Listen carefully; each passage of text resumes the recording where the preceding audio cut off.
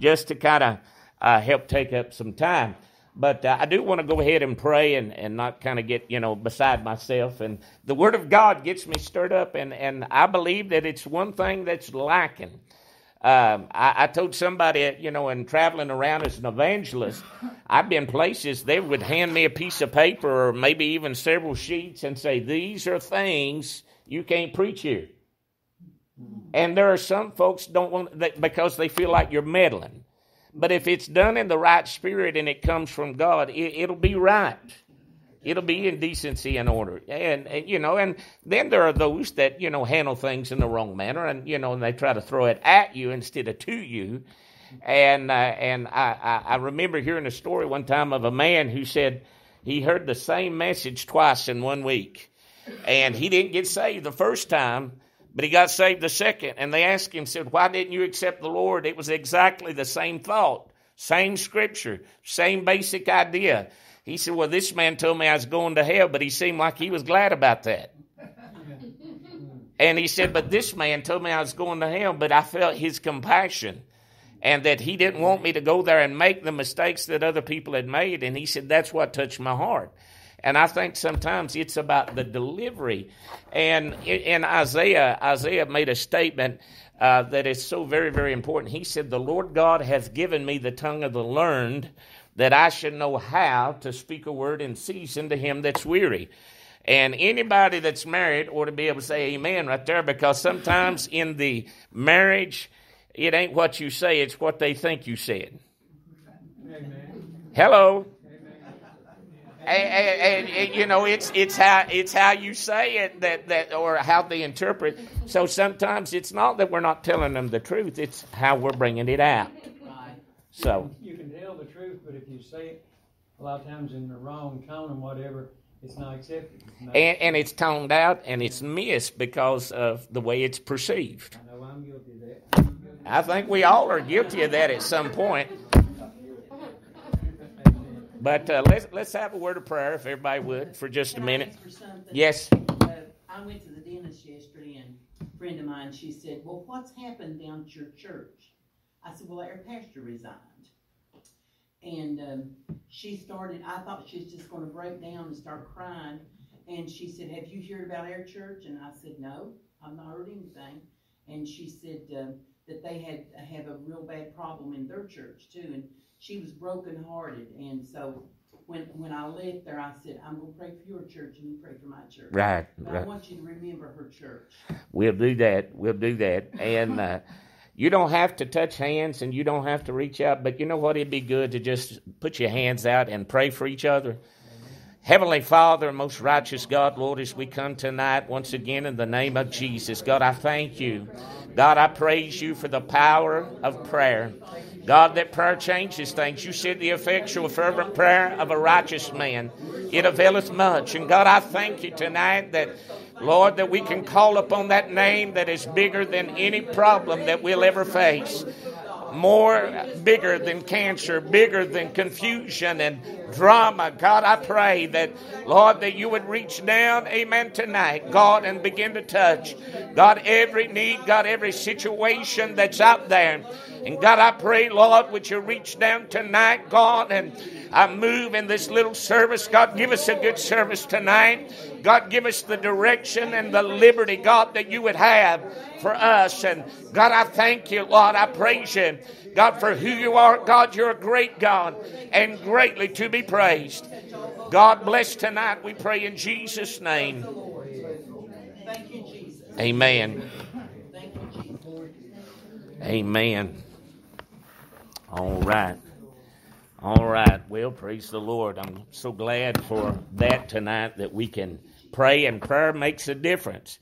As you've heard me say before, and you'll hear me say again probably, one of the statements that I really don't like that we make sometimes is, all I can do is pray. Because it makes it sound like you've tried everything else, and as your last resort, you're finally praying about it. And if we would only realize the privilege and the honor that it is to be able to go before God and pray.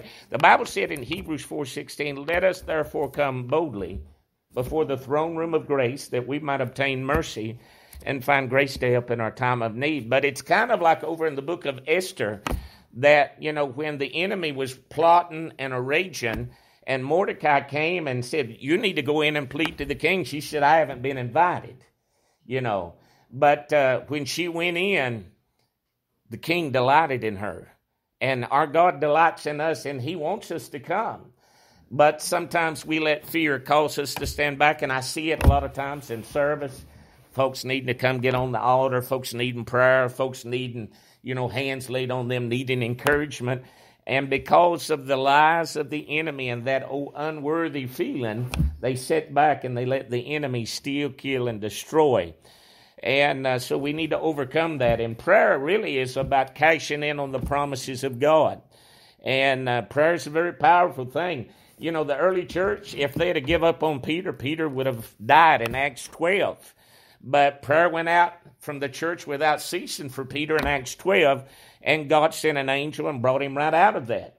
And I believe that the church, if we would pray, just like they did in Acts 4, grant unto us that with all boldness that, that we can preach the word of God and that signs and wonders may be done in the name of thy holy child, Jesus Christ, that if we would pray and believe God for the miracles, I believe God wants to do miracles. I believe the Holy Ghost wants to confirm the word, in our life. I believe God hasn't changed, and the same God that did it in yesteryear can do it today. It's just we're not paying the price. Amen. Don't shout me down. Amen. We know. But it's true. And so, I think that prayer is just so very important. And sometimes we even get kind of buffaloed out of prayer because, there are times that it's easy. And it's like preaching almost. You feel the Lord just moving. And then there are those times you trip over your tongue. You ever do that? Amen. Can't get out of your head to come out your mouth the way that you'd like. And the devil just says, just give up. But that's when you need to kind of shake yourself, clear your head for a moment, and then try again. Don't give up. Don't let the devil cheat you out of the beauty of prayer. All right. Anybody got anything to say before we get into our scripture? And I mentioned this once before. All right, John chapter 19. Amen. John chapter 19. Just a couple of little nuggets before we get into Revelation chapter 1. And I actually threw this together in some of the notes so you'll be able to see it. I want to look at about 3 things tonight, and that's included in Revelation chapter 1. And beginning in John 19, verse 17, and he, bearing his cross, went forth into a place that is called the place of the skull, which is called in the Hebrew Golgotha, where they crucified him, and 2 other with him on either side, one and Jesus in the midst. And Pilate wrote a title and put it on the cross, and the writing was, Jesus of Nazareth, the King of the Jews. This title, when read many of the Jews, for the place where Jesus was crucified was nigh to the city, and it was written in Hebrew and in Greek and in Latin. Then said the chief priest of the Jews to Pilate, write not the King of the Jews, but that he said, I am King of the Jews.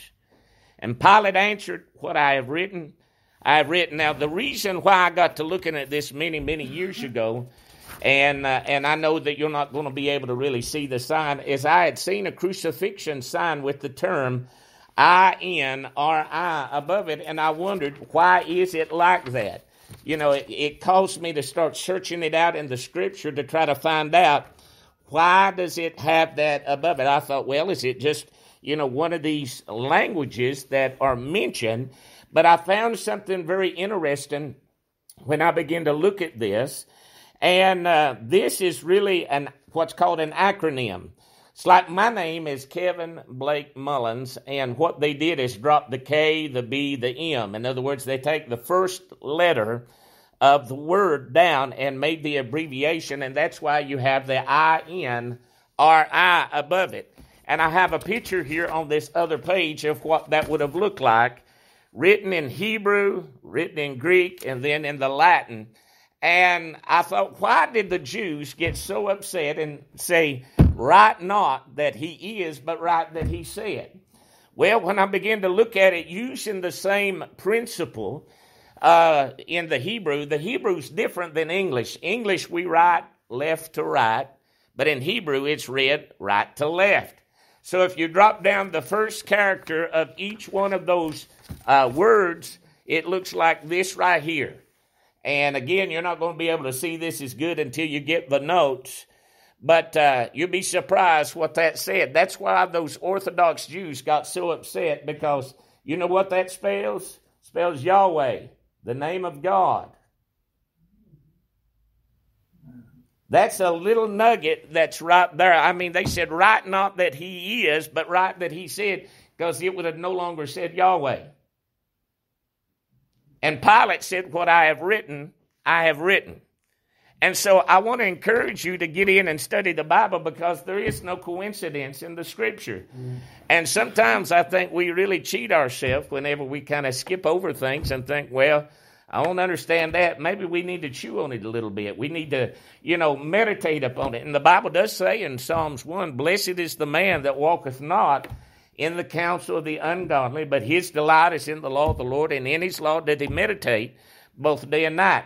And I think sometimes we get so wrapped up in reading the Scripture that we think it's about quantity instead of quality.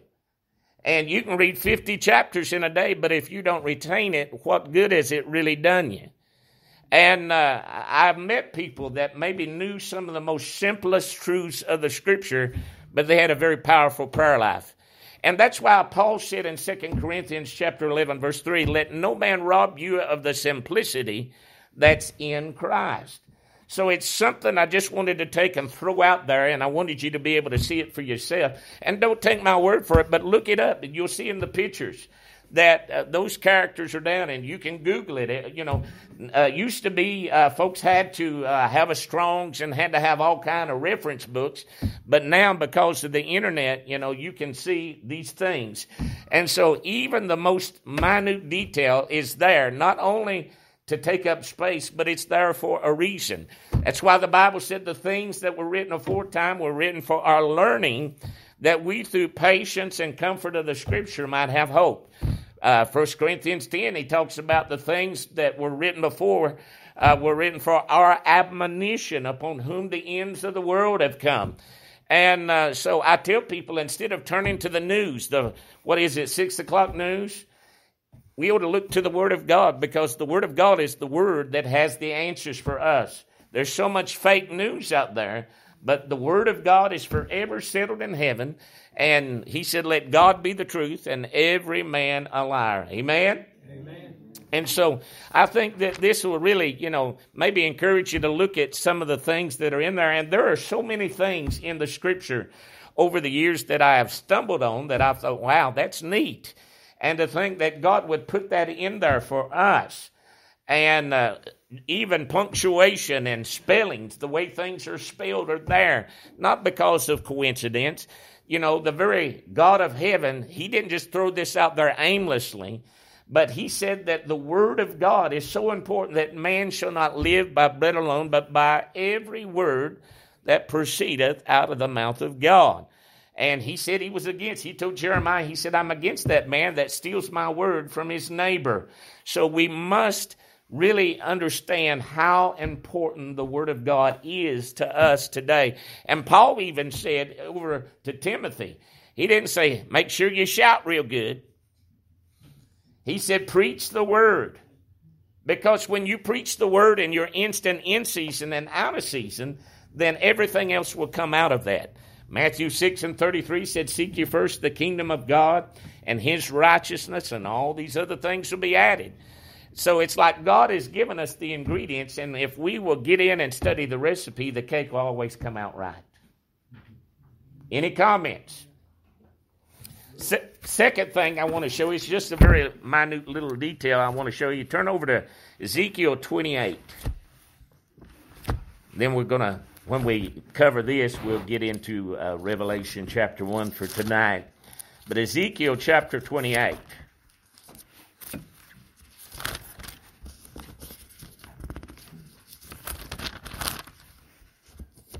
And I want to talk to you for just a few minutes from a couple of scriptures here. And this is something I preached years ago. And more folks are noticing this now than ever before. And I'm glad that God has given people a desire to get deeper into the Word, because that's where the answers are. I really believe that. I believe the Word of God is the key to this thing.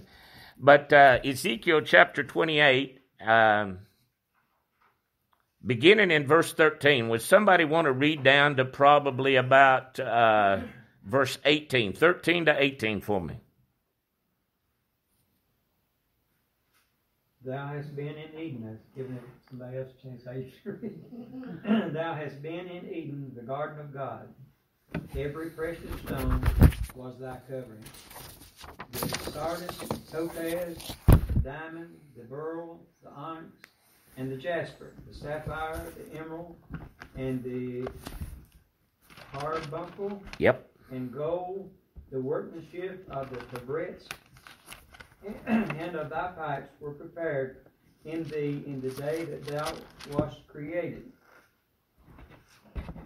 Thou art the anointed cherub that covereth, and I have set thee so. Thou wast upon the holy mountain of God. Thou hast walked and up and down in the midst of the stones of fire. Thou wast perfect in thy ways from the day that thou wast created, till iniquity was found in thee. By the multitude of thy merchandise they have filled the midst of thee with violence, and thou hast sinned. Therefore I will cast thee as profane out of the mountain of God, and I will destroy thee, O covering cherub, from the midst of the stones of fire. Thine heart was lifted up because of thy beauty. Thou hast corrupted thy wisdom by reason of thy brightness. I will cast thee to the ground. I will lay thee before kings, that they may behold thee. Thou hast defiled thy sanctuaries by the multitude of thine iniquities, by the iniquity of thy traffic. Therefore will I bring forth a fire from the midst of thee. It shall devour thee, and I will bring thee to ashes upon the earth in the sight of all them that behold thee. Amen. Now, does anybody get an idea who he's talking about here in this verse, these verses? It is. And one of the things that, this is another little nugget, something we found many years ago. I love studying the Old Testament because it really brings to light so much that happens in the New. And I want you to look in verse 13. Does any of those stones sound familiar from any other thing that you've studied in the Scripture? Where he talks about the sardis, the topaz, the diamond, the beryl, the onyx, the jasper, the sapphire, the emerald, the carbuncle, and those stones. It's like the breastplate that is on the high priest's robe. But there's a difference. There are 3 stones missing from this description that the high priest had, but the devil doesn't have. There are 3 stones missing. So I want you to look at it for just a minute. This is a little chunk of meat for you. I want you to be able to see. I've just been through all that. Let me give you a reference so you can kind of compare the two. Exodus chapter 28, verse 17 is where it starts.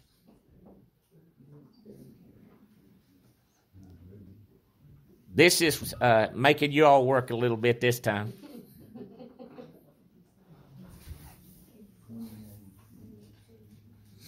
Exodus 28, starting in 17. Emerald, was that mentioned in there? Somebody mentioned the ruby. Huh? Exodus 28, 17, 18, 19. Yeah, you're right. Verse 19, the whole third row is missing. All right, the third row says it's a ligure, an agate, and an amethyst. And they're missing from the description of the devil. Now, does anybody have an idea why it might be missing? Is that actually the name of those stones or it? Yes. I've never heard of them Because Yeah. I read this the other day. Well, one of the things that you'll find out, how many realize the devil is limited? He doesn't have all power. Only God has all power, right? And so, the devil was a created being, so he's not greater than God. But every stone has a meaning, just like every name of the children of Israel has a meaning, right?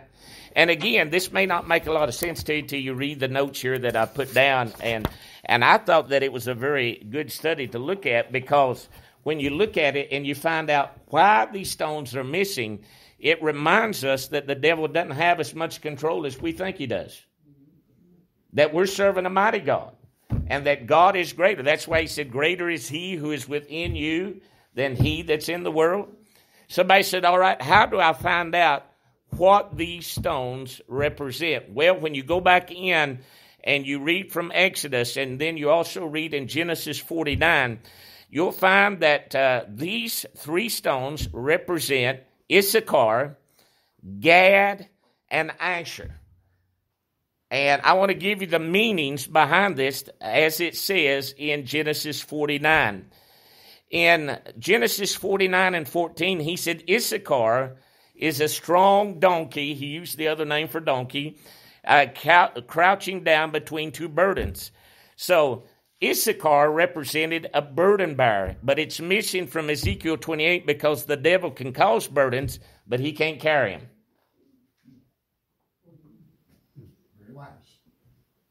I said the devil can cause trouble, but he can't help you through it. He'll get you out on the limb and then saw the limb off. And then laugh at you while he's doing it. Yeah, that's like the old saying, sin will take you further than you want to go and cost you more than you want to pay, and you end up staying longer than you want to stay. And then Gad, according to Genesis 49 and 19, says, a troop shall overcome him, but he shall overcome at the last. So Gad represents an overcomer, but the devil cannot win. It's already been predetermined. I read the back of the book. We win if we'll hold on. Amen. And that's why he said in Isaiah 14 that when he's cast down, they're going to narrowly look on him and say, is this the one that caused the nations to tremble? And yet sometimes we make the devil a lot bigger than what he really is. And a lot of time it ain't really the devil. It's the man in the mirror that's causing the trouble. That's right. And what did the Bible say? Death and life's in the power of the tongue. And then finally, I want to throw this out here before we get into Revelation. This is just something I wanted to share with you because I kind of get so tired of folks blowing the devil out of... I know he's got power. I know he's a raging. I know he's walking about as a roaring lion seeking whom he may devour. But, we ought to give no place to the devil, the Bible says. And so we ought to shut him down. I never will forget a young preacher called me one time, and he said, the devil said, and I cut him off. And he started talking again, and I cut him off again. And he said, boy, you're rude, brother. I said, no. I said, it's just if the devil's talking to you, it ain't even worth repeating. Why do you want to listen to the devil? The devil's a liar and the father of it. Amen. And so whenever I found this years ago, and it really encouraged me to know that the devil cannot bear a burden, and the devil cannot overcome. And then the third one is Asher. And it talks about him yielding royal dainties. In other words, that he would become great. But the devil will not ever be any greater than what he is. But that's why the Bible said in Revelation 12 that he's going about, because he knows he has a short time. He's angry. And he's already lost the battle. He just doesn't realize it yet. And that's why if we hold on to God and hold fast our profession of faith without wavering, amen, we're going to come through this. Amen. And so I just wanted to throw those couple of little nuggets out before we got into Revelation 1 and encourage you. Quit giving power to the enemy. Quit, I remember one time I was living alone and I got afraid in my own house, and the Lord kind of rebuked my heart and my spirit and said, what are you doing? And I said, well, I'm scared. And he said, why are you scared? I'm here. And when the light comes, darkness has to flee. But sometimes we let ourselves get in the wrong mindset. And a lot of Christians I know act like that they're defeated. Yeah, a lot of bad things has happened. But you know what the Bible said? These things must needs come to pass. Amen. So we need to quit looking at the now. We need to look ahead and realize that it ain't always going to be this way. that there is a heaven that is coming. There is a great day that is coming. And that's why he said in John 14, let not your heart be troubled, neither let it be afraid. You believe in God, believe also in me, for in my Father's house there are many mansions. He said, if it were not so, I would have told you. Behold, I go away to prepare a place for you, and if I go away, I will come again and receive you unto myself, that where I am, there you may be also. But sometimes I hear folks kind of, getting in that old down and out spirit, and that, man, I'd love to go back to the good old days. Well, they were good days, but the Bible said that the glory of the latter house shall be greater than that of the former. God's still able to pour out of his Spirit. God's not lost any power. God's not diminished in any way or sense. Amen. It's just that we've lost our appetite for the greater things of God. And so I just want to encourage us tonight to get into the Scripture. Amen. The Bereans, they searched the Scriptures, and they were called more notable because they searched the Scriptures. But now it's like the enemy is trying to steal our time and our desire to get into the Word of God. And I go some places and folks almost have the attitude, well, I've been there and I've done that. But, amen, we need to read it again and see what God can speak into our heart. Amen? Amen. Any comments on those two little things? I know it's a little odd. A lot of times people say, I don't know about that. I ain't never heard that before. Well, again, you check out the notes and you see for yourself. Don't take my word for it. And that's just like any preacher. There are a lot of folks that take what a preacher says, and he's human. He's subject to miss it. He's subject to not dot an I, cross a T. Amen. Let God be the truth, and every man a liar. Tribulation worketh patience. It does. It does. But that doesn't mean that we got to give up our shout. No. The children of Israel, they hung their harps on the willows down by the rivers of Babylon, and they wept when they remembered Zion. And a lot of church folks, I know have done that. Saying, well, it's a different time. Well, it may be different, but same God. And if the children of Israel, there's a scripture back in Jeremiah, and we quote Jeremiah 29 and 11 a lot, and we say, I know the thoughts that I think concerning you, saith the Lord. But you know what? The word of the Lord came to them, said, build houses, plant vineyards, marry, and he wanted them to be blessed even though they were in Babylon. He didn't want them to quit living. And even though that we're in a world that is constantly against the church, amen, God has called us to arise and shine in spite of what the world is doing. What does the Bible say in the 23rd Psalm? He prepares a table before us in the presence of our enemies. Somebody said, well, the devil don't want me to do it. Well, quit listening to the devil. There's a little old lady down in Alabama where I used to go down there and preach a lot. I told you about her before. She didn't have the background of church like a lot of folks did. And she'd say, take a foot off a brake, let it roll, preacher. and I think we need to do that. And I think we need, Paul told Timothy, stir up the gift of God that's in thee. We're waiting for somebody to come along and bring revival. Revival's here if we want it.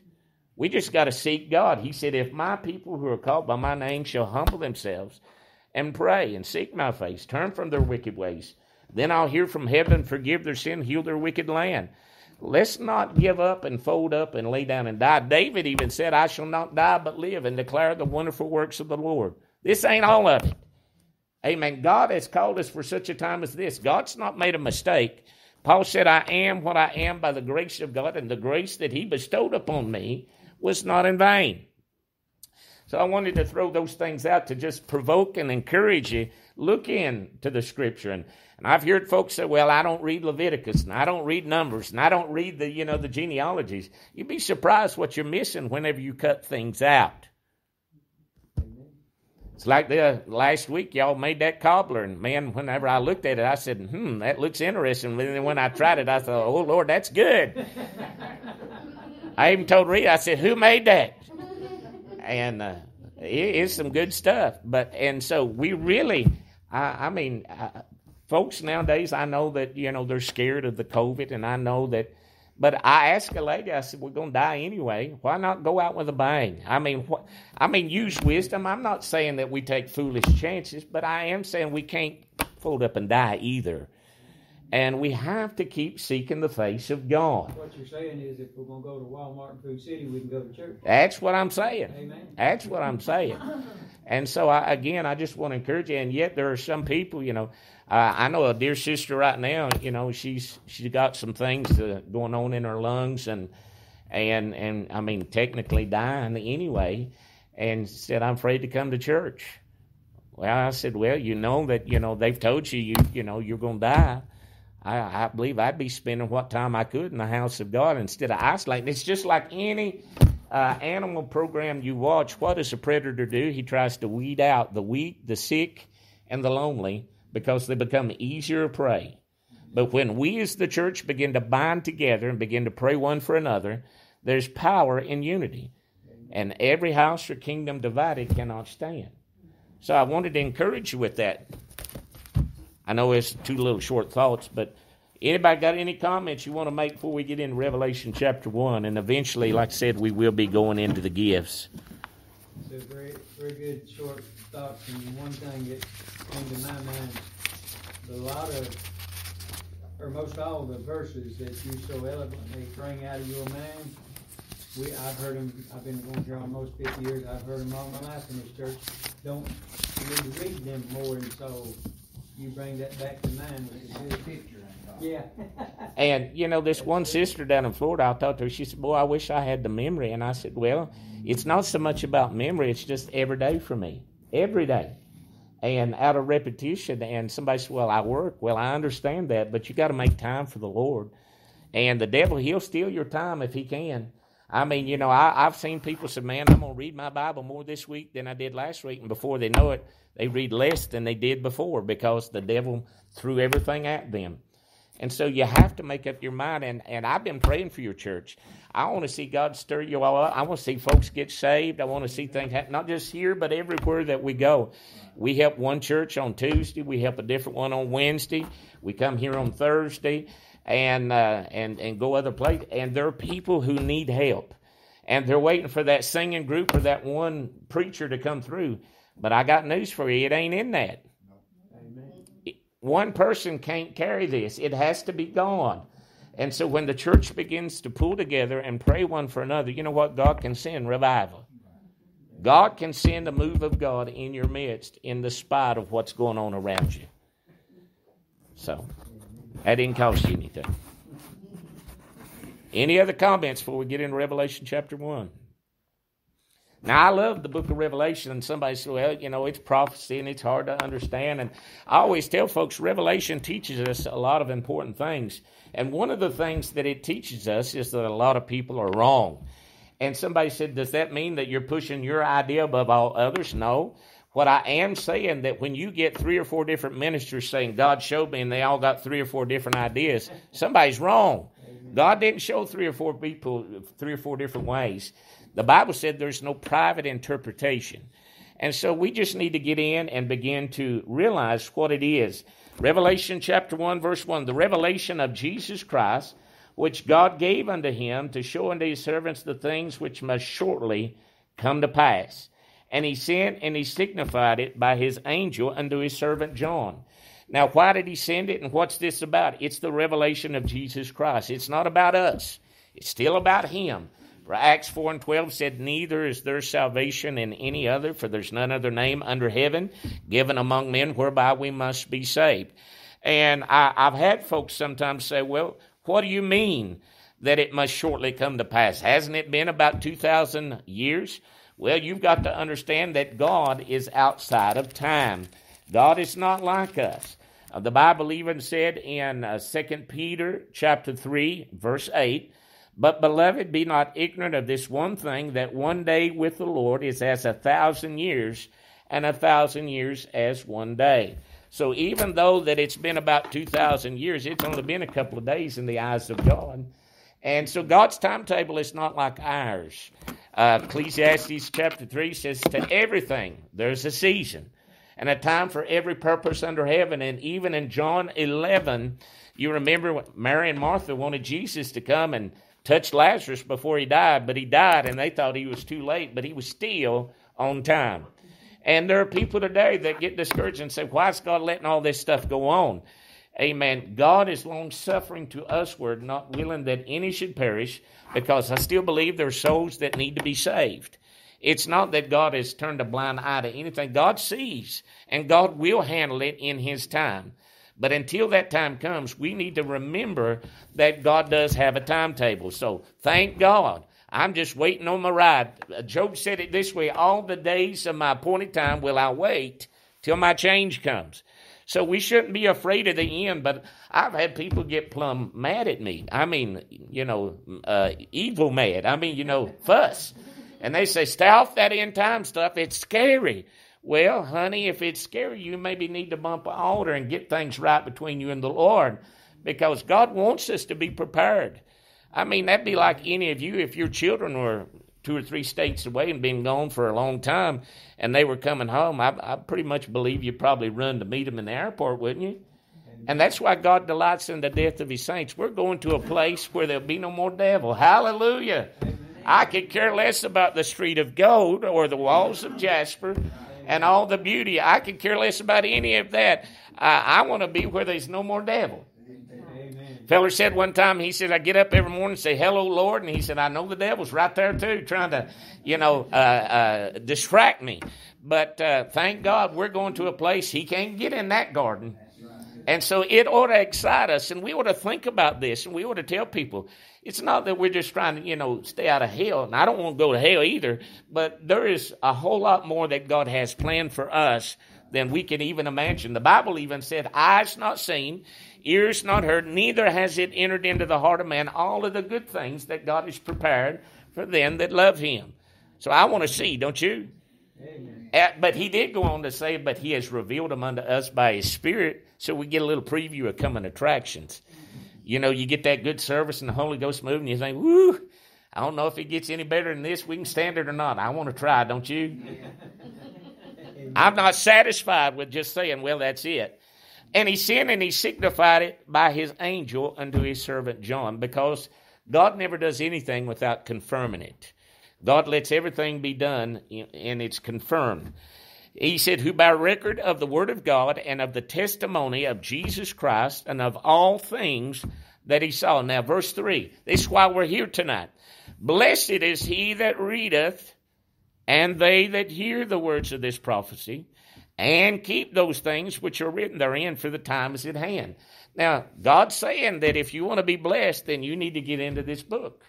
And I've been through it so many times, and every time I go through it, I find new things and things that I never actually saw before. But I love how that in this 3rd verse, he gives us some little details that a lot of people miss. Because it's one thing to read it, and it's another thing to hear it. And it's like when I was in school. I don't know, anybody ever struggle in school? And, did you read your homework? Yeah, but I didn't retain it. And it's one thing to go, and go through it, but it's another thing to let it seep in and to actually get a hold of it. And you know what I found out? If you really like what you're doing, if you really are interested in what you're doing, you'll retain it a whole lot more than just feeling like that you got to do 3, 4, 5 chapters a day. So he said not only reading it, but hearing it. And then the 3rd thing, it's not just the hearer that's justified, but it's the doer. So it's not enough just to hear it, not enough just to read it, because you can say, yeah, the end's coming, and still go about your own routine. Doesn't profit you anything. You got to keep those things. And I'm pretty sure everybody's probably got something at your home that you want to keep, right? I mean, you got something that is a memorial or something that has a lot of memories to it. I've got a little box at home with some of my toys I had when I was a boy that I've held on to. And things that are precious, you put in a very precious spot. That's what I'm saying. You don't just aimlessly throw them out there and say, well, it doesn't matter where I put them. You want to know where it is because it's important to you. And my wife, we almost been married 28 years, and ever so often she's good at the origami, and she can fold, and she'll say, here's my heart again, and she'll give me a little paper heart. And I've got those in a very special place because they're important to me. Well, if the Word of God is important to us, it needs to have preeminence. If we're going to keep those things, if we're going to let those things remind us, it's more than just wearing a T-shirt that says Jesus or a cross around your neck. needs to be part of your daily life. And I don't know about you, but I talked to him today. Have you? I have. Any comments before we go on? Verse 4, John to the 7 churches in Asia. Now, I love how that he begins to greet them by saying, grace be unto you and peace. He didn't say, be afraid, be very afraid. For God has not given unto us the spirit of fear, but of power, love, and of a sound mind. And he said, grace and peace be unto you from him which is and which was and which is to come, and from the 7 spirits which are before his throne. Now, we covered that when we talked about the Godhead. Does everybody understand what the 7 spirits of God are? 7's a perfect number. 7's a perfect number, and it's really just the attributes that make God up who he really is. And you can find the actual reference in Isaiah 11. I like actually going through the New Testament. You can read about the spirit of holiness and the different attributes. It's like this brother right here. If I said, who is he? You couldn't just say he's, 5'8", 5'9", whatever, how tall you. If I said, I want to know who he is he easygoing? Does he get mad easy? There would be some things that make up who he really is. And so over here in Isaiah 11, just for those that maybe don't know, it talks about some things here that most commentators go back and hit. Verse 2 is where that it talks about the Spirit of the Lord shall rest upon him, the Spirit of wisdom and understanding, Spirit of counsel and might, Spirit of the knowledge and of the fear of the Lord. And it's like I tell folks all the time, God is a God of love, but that ain't all there is to him. One day he has promised that he would judge the world in righteousness. And there is going to be an accounting day. The Bible said in Romans 6:23, the wages of sin is death. And so even though people think they're getting away with it right now, there will be an accounting day. And so, he's telling them, giving them that greeting, grace and peace be unto you. And then he's talking about the 7 spirits of God. And God's the complete God. There's nothing lacking in him.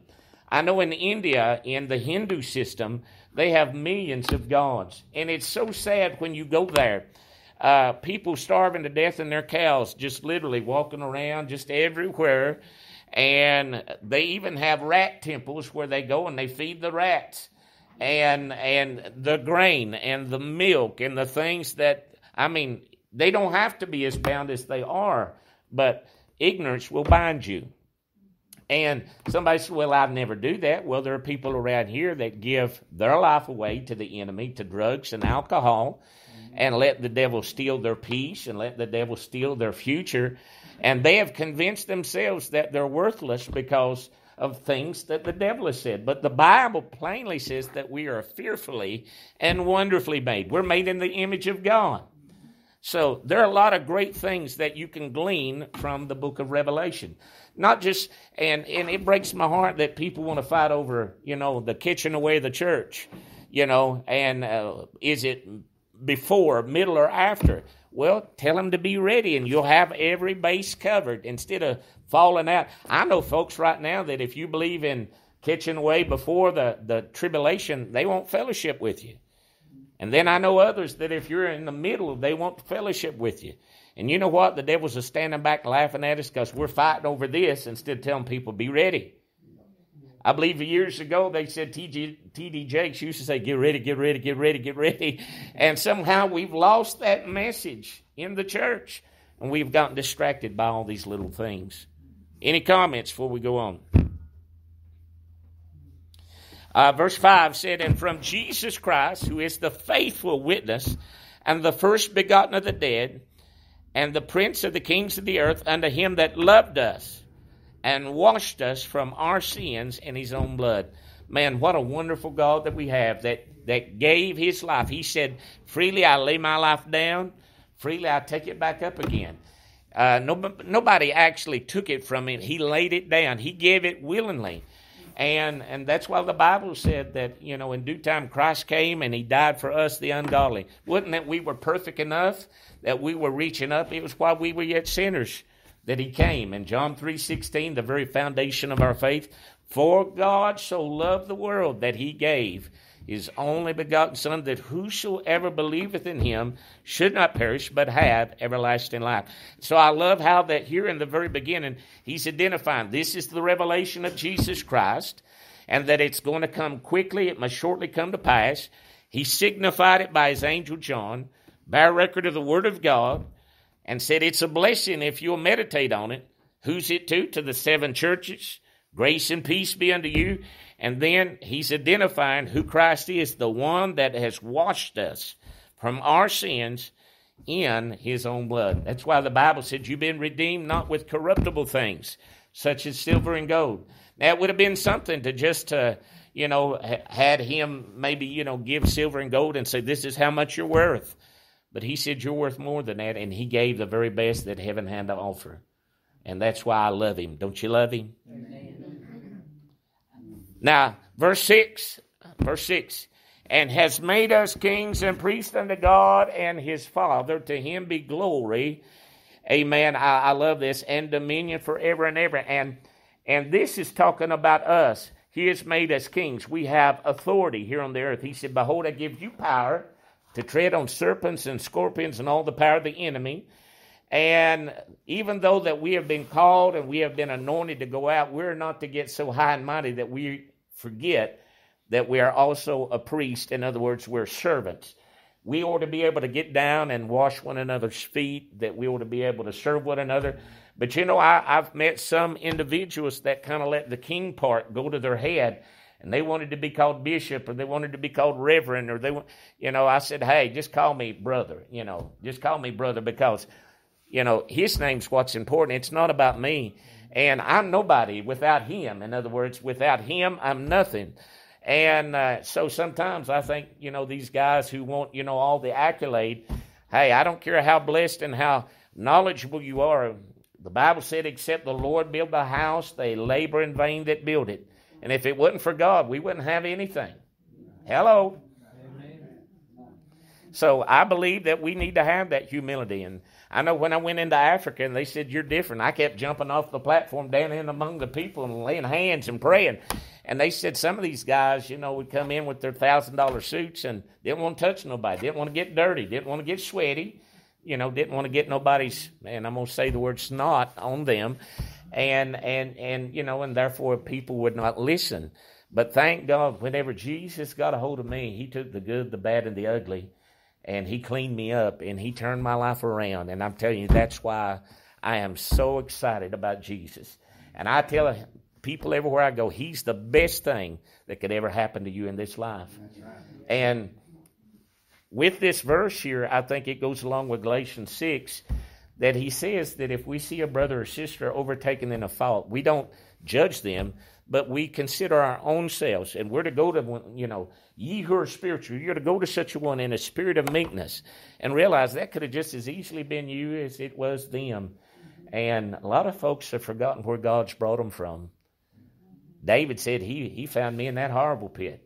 And he picked me up out of it, set my feet on a solid rock, and established my goings. And we ought to have that same compassion one for another, to have mercy upon them. Because when you don't have mercy on somebody else, then, amen, I think, you've forgotten what God's done in your life. That's why, I said, yeah, there are people out there that sin and they're an abomination and all that. But, a lot of them won't come to the church because they think the church don't want them there. And I've told people, hey, you come to church. As long as you behave yourself, it's where you need to be. Now, I understand if they're getting drunk and disorderly or doing things that they shouldn't, you sometimes have to say something. But I don't care who it is. We are begotten by the word. Romans 10:17. So then faith cometh by hearing, and hearing by the word. And how can they hear without a preacher? And how can they, they preach except they be sent? So it's a wonderful, wonderful thing as we begin to get in and we begin to see what God is doing. And he said, behold, he cometh with clouds, and every eye shall see him. And they also which pierced him, and all kindreds of the earth shall wail because of him, even so, amen. Now, right here is where some folks get a little mixed up, and it's a difference of opinion. As far as that, they think that when he comes literally, then everybody's going to see him at the exact same time. I believe that people who die without the Lord, I believe they know that they've died without the Lord right then, you know. And I know a lot of folks have a lot of different opinion. I've been at the bedside of those that were ready, and I've been at the bedside of those that were not. And I've heard them say things that left a very unique testimony behind. I'll put it that way. So whether they're right or whether they're not, I think it's not something that we should get so wrapped up. But we do know, according to what Paul said in 2 Corinthians chapter 5, that we all are going to appear before the judgment seat of Christ. One day we're going to have to give an account. The deeds done in our body, whether they be good or whether they be evil. And are you getting anything out of this one tonight? Amen. All right. And he said, I am Alpha and Omega. Everybody understand what that is? That's the beginning of the Greek alphabet and the end. Little nugget right there that a friend of mine told me. He said, well, if you put that in Hebrew, it would be I'm the Aleph, which is the beginning of the alphabet, and the Tov. But he said, when you look at it in Hebrew, he said Hebrew letters also are demonstrated by pictures. In other words, they have a picture that can be the same as that letter. And I said, all right, what does that mean? He said, well, the Aleph, the first character of their Hebrew alphabet, is symbolized by the head of a cow. Just a very rough drawing, the head of a cow. And he said the Tav, the N, is symbolized by a cross. And he said, you ready for something unique? I said, all right. And he said, what does that mean? He said, well, the covenant started with the offering of the bulls and the goats, but it ended at the cross. So, interesting to stop and think. Somebody said, what if he's wrong? Well, what if he's right? Because we do know that is the truth, that it did start with bulls. And thank God we don't offer up bulls and goats anymore. But it was all took care of at the cross. Said, I am the Alpha and the Omega, the beginning and the ending, saith the Lord, which is and which was and which is to come. And the reason why he says it like that is because he was born and he died and he rose again. So which is, which was, and which is to come. And even though he rose again, he's not in our past, he's also in our future. He is coming again. All right, verse 9. I really like verse 9. I preached on verse 9 a lot over the years, and I like it how that sometimes that we talk about these gentlemen. And he said, I, John, who am your brother and companion in tribulation and the kingdom and patience of Jesus Christ, was in the isle that is called Patmos for the word of God and for the testimony of Jesus Christ.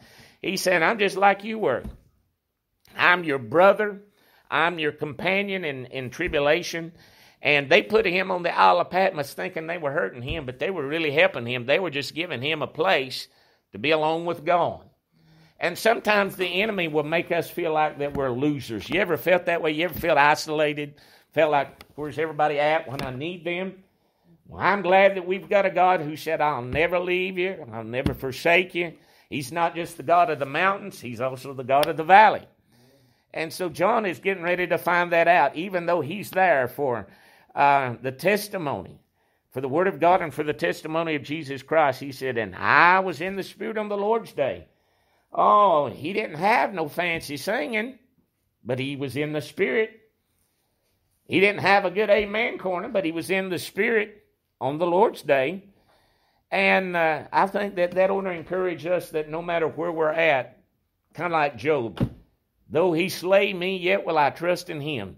God can still let us get into the Spirit even when the singers didn't show up and when the amen corner is silent.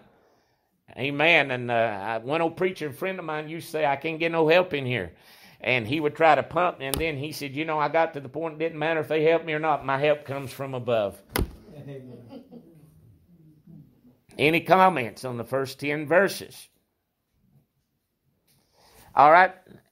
Verse 10, the last part of it, he said, and I heard behind me a great voice as of a trumpet, saying, I am Alpha and Omega, the first and the last.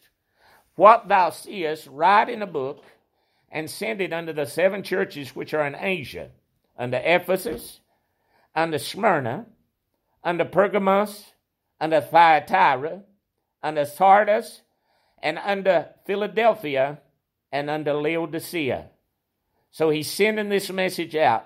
And I believe that when we get a message from God, God wants us to send it out. God wants us to share the Word of God. God wants us to encourage one another, because we'll find out later in Revelation, especially in chapter 12, how did they overcome? They overcome by the blood of the Lamb and by the word of their testimony. Sometimes the enemy can make you feel like that you're the only one going through what you're going through with. That's what happened to Elijah. Lord, I'm the only one that's left. They've dug down your altars, they've killed your prophets, and Lord, I'm the only one. You ever feel that way? You ever feel like, man, nobody understands, nobody knows the trouble you've seen? Well, I'm glad that, amen, we can read the Word of God and find out that we're not the only one, that the same afflictions are accomplished in our brethren that are in the world. Amen. He said, and I turned to see the voice that spake with me, and I turned, and I saw 7 golden candlesticks. And in the midst of the 7 candlesticks, one likened unto the Son of Man, clothed with a garment down to the foot, and girt about the paps with a golden girdle. Now, a couple of things I want us to notice right here, that these golden candlesticks represent the churches. And when he looks, he sees one likened unto the Son of Man in the midst of the 7 golden candlesticks. Isn't it good to know that God's still in his church? Amen. Somebody said, but man, we're having it tough. Well, God's still here. God hasn't left. God's still good. God's good. Amen. All the time. Amen. I thank you for that. That's what I was looking for. God's good all the time. And so he's there. And sometimes, we need to encourage one another with that God hasn't went anywhere. God's still in the midst of his people. I mean, what did the Bible say in Isaiah 7:14? And the Lord himself shall give you a sign. A virgin shall conceive and bring forth a son, and you shall call his name Emmanuel. God with us. Not God far away from us. Some people would have you to believe you got to go to, another state or another country to find God. But I'm glad that you just got to hit your knees. You just got to cry out to him. Jeremiah 33:3, call unto me, and I will answer thee and show thee great and mighty things that thou knowest not. Let me get me a water here. Anybody got anything to say? Well, I'm taking just a second. I've always pushed Revelation aside because of one of the things you said. If I'm ready, it don't matter. I'm covered with beginning, middle, and end, so just be ready, and it don't matter. Well, I think that's true to a certain extent, on that point, but sometimes we need to be reminded of the encouragements that are there. And so if you push it to the side, then sometimes it's like missing dessert. And we need to know what to testify to others. We really do. What is to come. And again, there are people right now, and I get messages every day through the internet. Well, are we going to have a nuclear war? What if? You know what I do? I point them back to the scripture that if we're in Christ, we don't have to be afraid. Right. Because that if we die, we're the Lord's. Whether we live or we die, we're the Lord's. And I share with him how that the church thrived during persecution. And there are certain parts of, the book of Revelation that we share with them, and I tell them, get your encouragement from this and not just from what you're seeing and what you're hearing. So I'm not really afraid of that per se. I worry more about my lost loved ones. I worry more about those who are not ready. I know that my ticket's paid for. And, my pastor always used Satan. I know that I know that I know that I know that I know. And just, he get wrapped up in that. But sometimes I think that we do a disservice to ourselves. It's not just Revelation. There are other parts of the Scripture that sometimes I see people push aside. And I've known men of God that have preached for years and still haven't read the entire Bible all the way through, simply because there were certain parts that were more difficult, that were harder maybe for them to understand. But again, Mama used to make me eat things when I was little. She said, good for you, but why? I said so, that's why. And sometimes it's like that in the spirit that you don't find out till later that really how important it was. And so I just want to encourage you, even though it seems like a big book or a book that's hard to understand, man, there are some things through there that will bless your heart. And I don't know about you, but I need all the blessing I can get in this day and age that we're living in. From the start you got, then if you keep on in Revelation, it sounds like I'm going to learn something. Well, I hope so. I hope so. That's our goal. I mean, I didn't come, to waste nobody's time. I didn't come to just, And it's like I told you the first day, I said, I'm not Solomon. I don't think I'm wiser than anybody else. I see a lot of these jokers get them, God showed me. Maybe he did, but I don't think so if you got 3 or 4 different ideas. It's dangerous to say that. It is. A lot of times people think they validate it by saying God said. You can think, well, I feel like God showed me, or I feel like this is the way it is.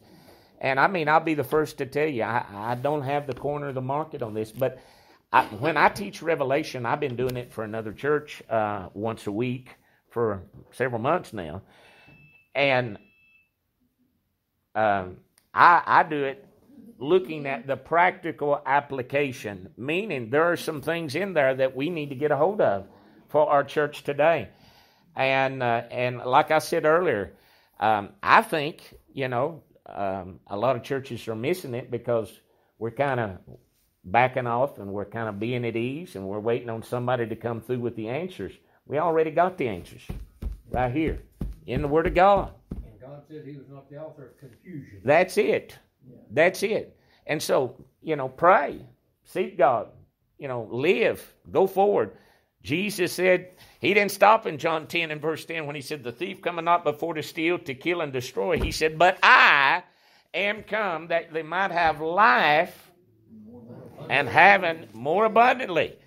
And so that's what I tell people is that there is some things written in the Bible. So, and he sees him clothed with the garment down to the foot, girt about the paps with a golden girdle, and his head and his hairs were white like wool, as white as snow, and his eyes were as a flame of fire.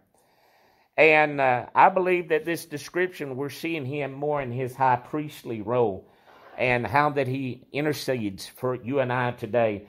And I'm glad that God does intercede for us. And sometimes we're kind of like Peter. We have a Peter mentality. Lord, I'll die for you. God, I'll never deny you. Lord, I won't do anything wrong. I won't let you down. And Luke chapter 22, what did he tell him? He said, Simon, Simon, Satan has desired to have you that he might sift you as wheat. But I have prayed for thee that thy faith faileth not. And he said, when thou art converted, strengthen the brethren. And so sometimes, have you ever had your feet knocked out from underneath you spiritually? Amen. I have. I'll say, you think, man, I got this figured out, and then you realize you don't know nothing the way that you ought to know. Amen. That it's all about him. And so that's why I try to encourage us to, hang on to the Word of God. And I like how that his eyes were as a flame of fire. You'll never fool God. You'll never pull the wool over on him. God sees everything. His eyes are over the righteous. His ears are open unto our prayers, our cries. His feet likened unto fine brass is burned in the furnace. And he's walked through the fire for you and I. Amen. Tasted judgment for every one of us. Amen. It's like when we're talking about the Godhead, when Abraham was trying to cut the covenant in Genesis 15, God manifested himself as a smoking furnace and a burning lamp, and he walked between those pieces, or passed between those pieces. Because when you cut covenant, you would divide the animal and you would walk through the blood. It was kind of a shadow of what was to come.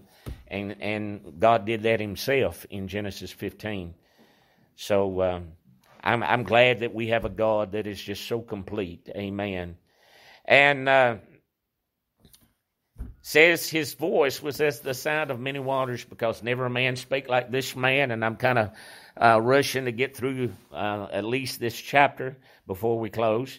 God's voice, there's so many wonderful scriptures about the voice of God and how that his word is powerful. The Bible said where the word of a king is, there's power. And remember, through Matthew, Mark, Luke, and John, they said never a man spake like this man. There was just something about the voice of God. And so his voice was as the sound of many waters.